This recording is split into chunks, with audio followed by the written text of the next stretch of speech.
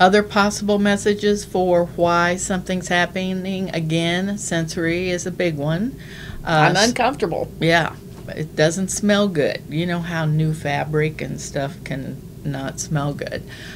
Social contact. A lot of our persons with autism like social contact. They like to be around people. Or there's too many people right now, and I'm really anxious because I'm not used to being around this many people.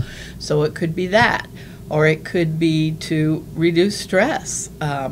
One thing to know about persons with autism is they walk around with an extreme amount of anxiety all the time. Think of yourself getting ready to get up in front of 1,000 people and present a paragraph.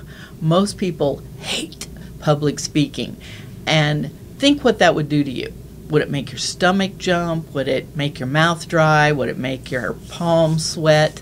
But that anxiety, or maybe you have a little phobia about heights or mice or spiders or whatever. But think about how those things make you feel. And then what if you walked around all day long feeling like that? You know, how compliant, how easygoing, how easy would it be for you to cope with an unexpected change? But it's that high level of anxiety that these folks walk around with that promotes some of the more difficult behaviors that you may see in them.